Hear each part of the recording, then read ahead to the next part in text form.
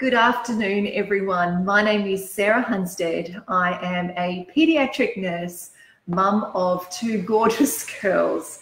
I'm also the author of A Life, a Finger, a Pea Up a Nose, a practical guide to baby and child first aid. And I'm also founder of CPR Kids. And at CPR Kids, what we do is that we empower parents and families with the life-saving skills of baby and child first aid and recognition of the sick child. And what we are talking about today on our Facebook Live, as I'm trying to talk above the wind and the storm that's happening outside where I am at the moment, so let's keep our fingers crossed that the internet connection stays. We're going to be talking about breathing problems in children, and it's particularly apt as we head into winter. Now, it may still be nice and warm where you are, but where I am at the moment, it is quite cold. It is really windy. And I think half of Sydney has respiratory problems at the moment. If they're, certainly if their asthma isn't playing up, then it's one of the many viruses that are going around. So what we're going to talk about today is recognizing, no matter what the cause of the breathing problem is recognizing when you need to get help for your child. And we'll have a quick discussion on some of the common respiratory illnesses in children as well, but we will be presenting some other things on that soon too. Now, what I would love you to do just before we get into this, if you can tag any of your friends who you think may benefit from knowing the information that we give you today, because remember, at CPR Kids, we run lots of different classes face-to-face, but we know how important it is that we give you lots of good information. And that's why we do these Facebook Lives, so we can empower you to know what to do to help your child when they're sick. So tag any of your friends in the comments below so that they can get this information too. If you can't tune in live, we will be posting this and pinning it to the top of the CPR Kids page, the Facebook page, so you can watch it anytime. And we will be doing a summary at the end. So those of you who are really time poor, then I will do a quick summary at the end too. So let's get into it. Breathing problems in children. Now, there are so many different causes. There can be viruses, there can be bacteria, a child may be an asthmatic. There are other chronic conditions that can cause breathing problems, other diseases that do that too. But regardless of the cause, it's really important that you know when to seek medical help. Always trust your gut too. Remember, that's one thing that we are always saying at CPR Kids. If in doubt, if your gut says that there is something wrong with your child, always seek medical help. Trust that instinct. But I'm going to go through some signs and symptoms that you need to look out for. Now, certainly when it comes to winter, we often will see an increase in the respiratory diseases. Just to bust a few myths here first, you can't catch a cold from going outside with wet hair. It's not about that. What it is, it's often people think that it's the cold weather that gives you a cold. You have to actually catch the virus or the bacteria to be able to do that. So going outside with wet hair or no shoes on, even though yes, you will feel cold, that's not going to is what's going to give you or your child those problems. What it is that often we find that in wintertime, we're in close proximity to each other. We are indoors more. We've got the heating on. There's all of those things where we're kind of crowding in together, sharing our germs a lot more. We're not as outdoors. We haven't flung open the windows of the house. We're all in our, somebody gets sick in the office, we're all in there, school, they pass it on to each other. So it's not necessarily about the weather, it's about us being a lot closer and sharing our germs. And there are a few other things as well, but remember, you actually have to catch the virus or bacteria to get sick. So different illnesses such as bronchiolitis, pneumonia, croup, the common cold, the list is endless. There are all these sorts of things that can cause breathing problems. But what do we need to look out for? If your child, for example, has just got a bit of a runny nose, they don't seem to have any trouble breathing. And how do you know they have trouble breathing or not? You know what is normal for your child. Look at them. You look at them every day. You know what is normal. I don't know about you, but when I first brought my newborn home, I remember watching her and just going, gee, newborns really do breathe irregularly. They're a bit...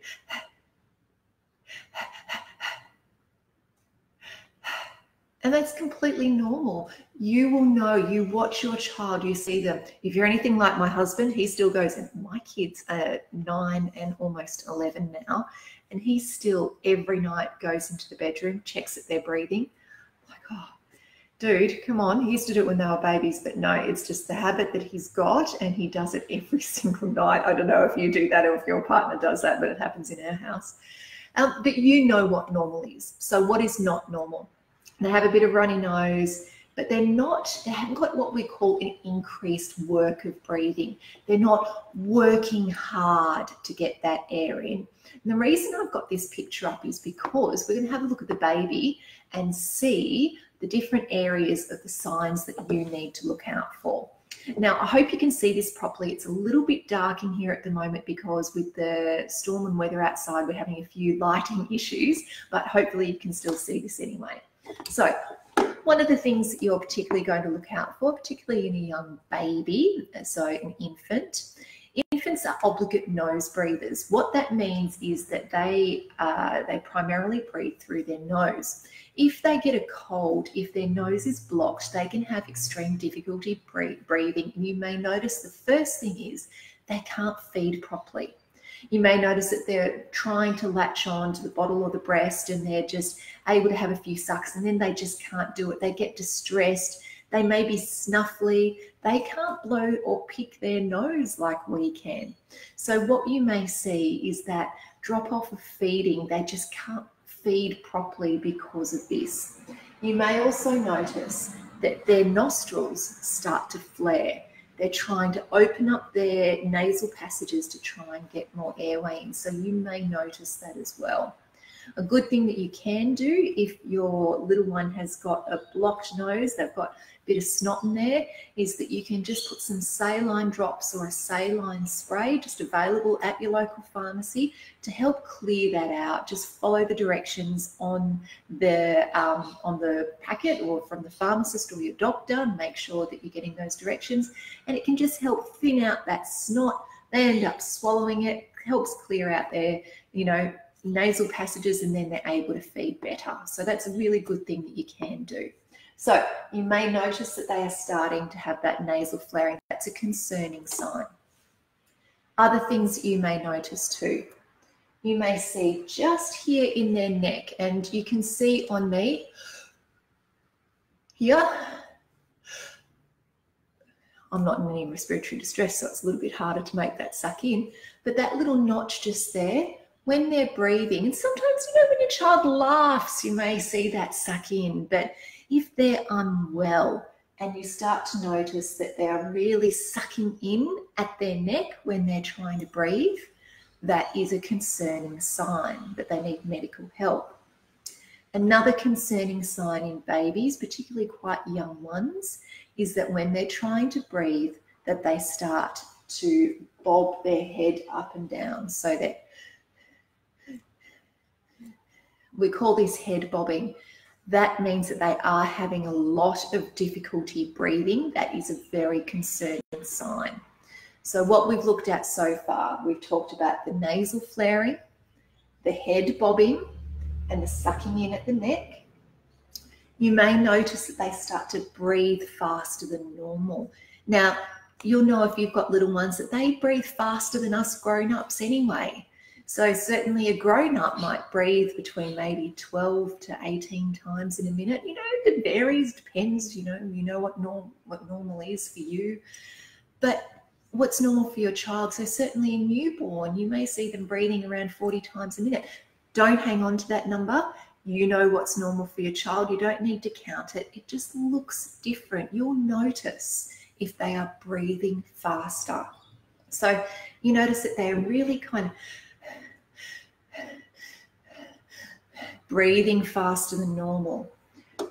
What I want you to do is take off their clothes. I want you to look at their chest if you think that they are having breathing difficulties. This is important. You want to be able to have a look at them. So take their top off. What you might see is you might see just around here, so that you see where their ribs kind of meet their tummy, that it starts to suck in just here. So it's almost like it, like this. And trust me, you would recognize it in a second if it was happening, because it is very different to normal.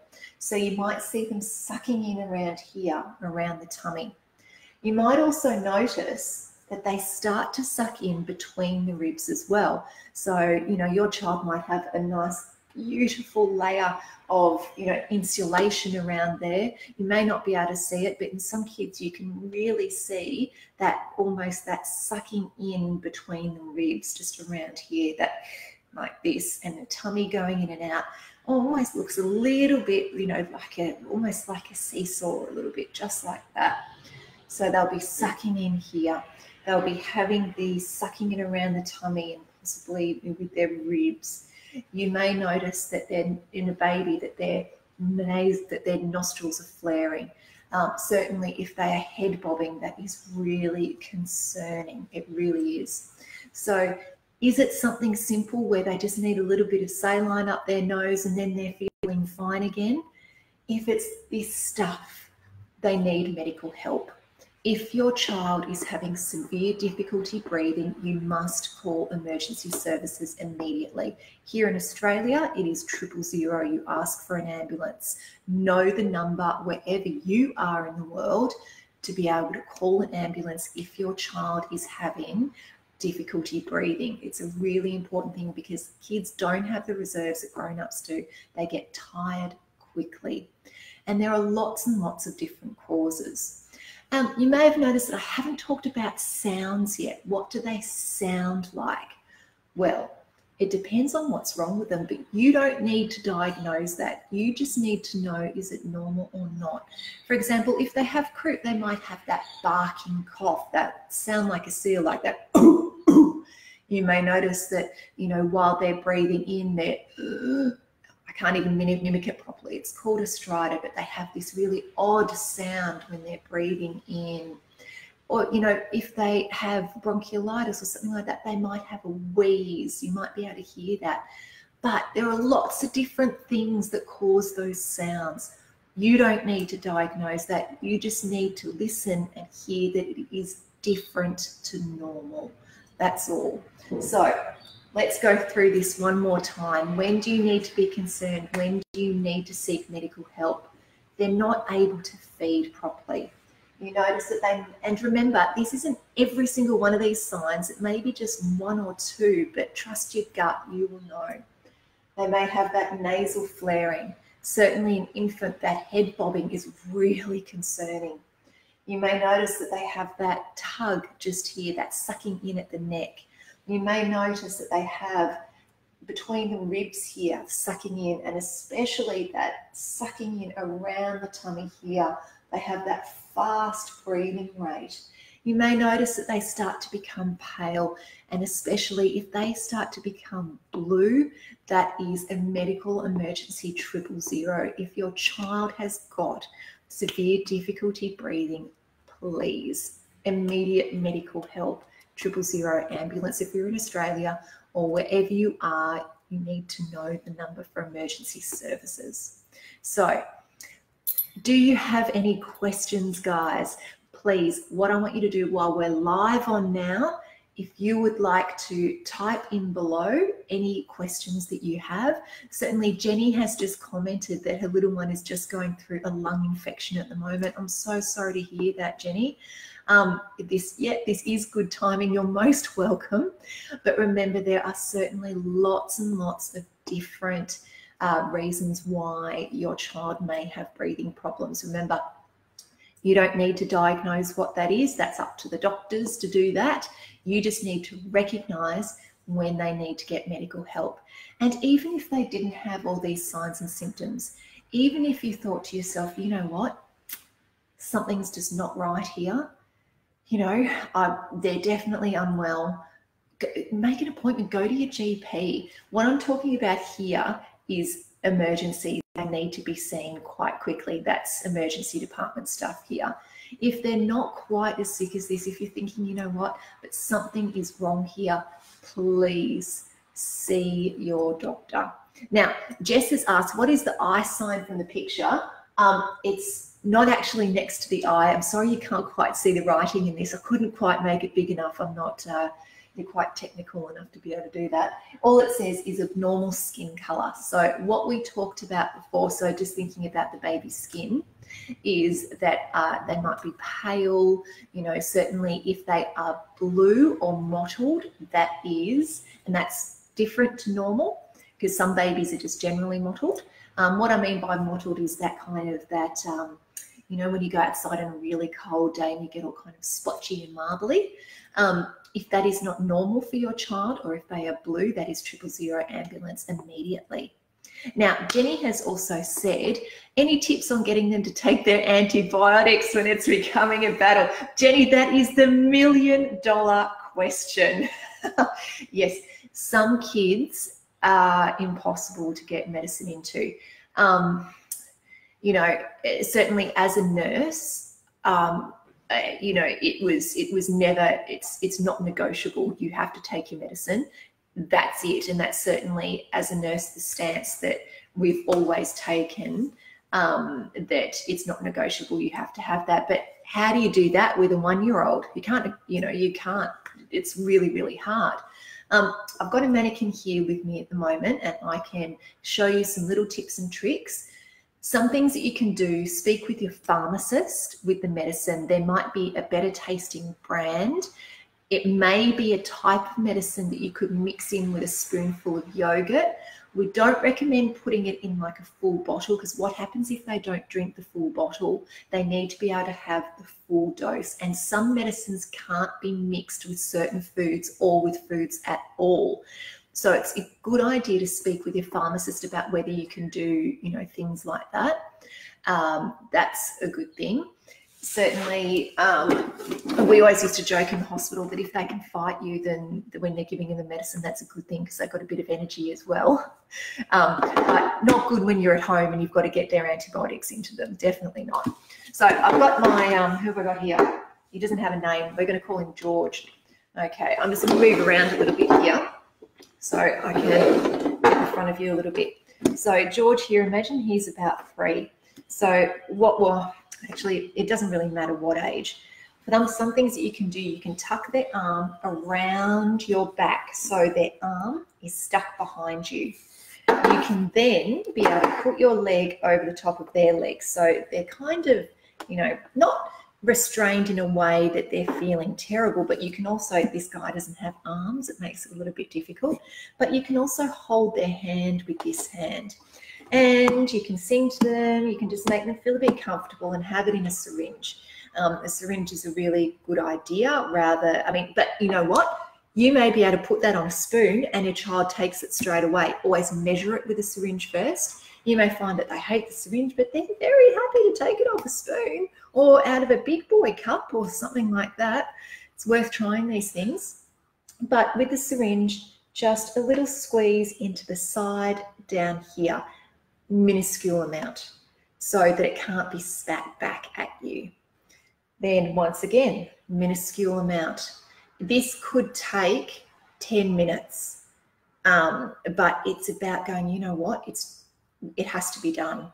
It just does. And you know what, there are kids out there who I have, you know, certainly when I was working in the emergency department, how I go, you know, you'd feel like you'd had a round with Mike Tyson afterwards, because not because they were physically, you know, at you, but because it was so draining to be able to try and get their medicine in. So trying to actually get that in. And another good trick if you've got a little baby is that, or if they've got a dummy, you can have the dummy in while they're sucking, just slip it in down the side of the dummy. That's another good trick to do as well. And, you know, sometimes being able to just, if it's possible, and check with your pharmacist first, being able to mix it in just that little spoonful of yogurt, or if you've got an older child, the whole reward system. I know that there's a lot of parenting stuff out there that says that, you know, the reward system's no good. sometimes when it comes to medicine, you just got to do what you got to do to get it into your child. So if anybody else has any fabulous hints and tips out there, certainly I've never used this, but I've seen a dummy which has got a syringe on the end that you can just squeeze it in and actually suck it through the dummy. I don't know about that. I've never used it. I can't comment. Perhaps somebody else would like to comment on that. That's up to you. But certainly the hold that makes them feel secure without making them feel restrained is tucking that arm underneath you, holding their hand with this hand, snuggling them into your body, their head, because it's right up against your shoulder, it just feels like a lovely big cuddle. So what we don't want to do is really restrain and pin down our kids. There's a risk of choking with that as well when we give them this. So that's why holding them in this lovely, secure way that just feels like a lovely big cuddle can often be a better way of doing this. So it's, you know, it's minimizing the moving without restraining them, you know, badly. So that's a good thing. Now, I hope that has been a little bit helpful. Now, does anybody else have any questions? Well, we've got a few here.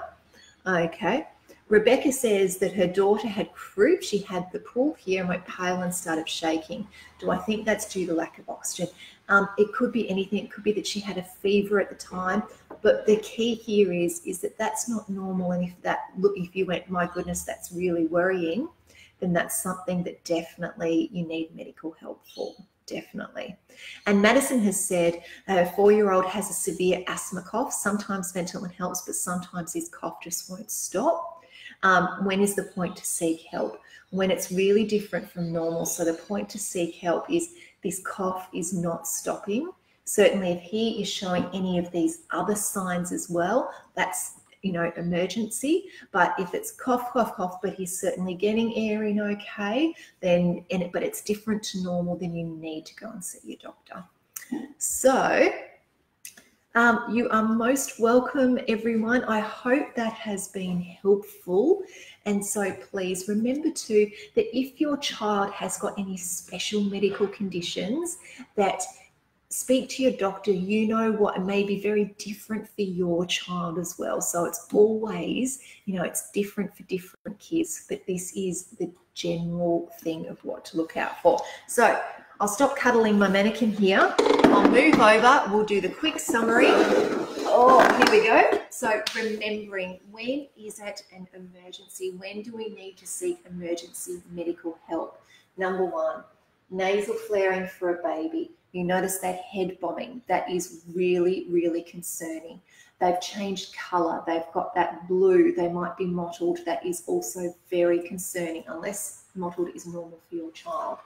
You notice that they have a faster breathing rate than normal. They are sucking in here at the neck. They are sucking here around the tummy, in between the ribs. Your gut says that something is wrong. You need immediate medical help. In a baby, they are not feeding. Even with a bit of saline to clear their nose, they're distressed. They're not feeding well. And then when they start to become pale, floppy, tired, difficult to rouse, 000, immediately ambulance. Okay.